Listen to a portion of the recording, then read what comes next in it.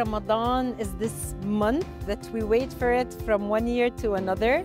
We eat together, we share this food with other people that we love. Ramadan is a holy month where people actually reflect on the principles of it. During religious holidays specifically, food waste increased by 25 to up to 50%. We know that food waste accounts for almost 10% of global carbon emissions. For years, we're trying to find an impact point to trigger a change in our industry.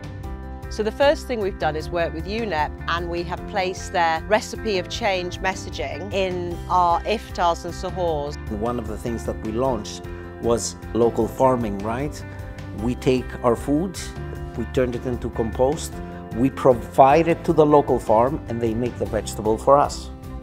We are delighted to share by the end of the Green Ramadan campaign, food waste was reduced by on average over 60% in the 3 hotels. With Green Ramadan, we've really worked across the entire food value chain, from farm to table and plate and back to farm again. Hilton plans to roll out the activation across the EMEA region in 2024.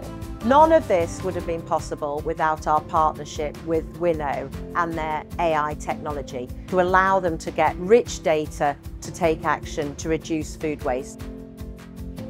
The future of hospitality is sustainability.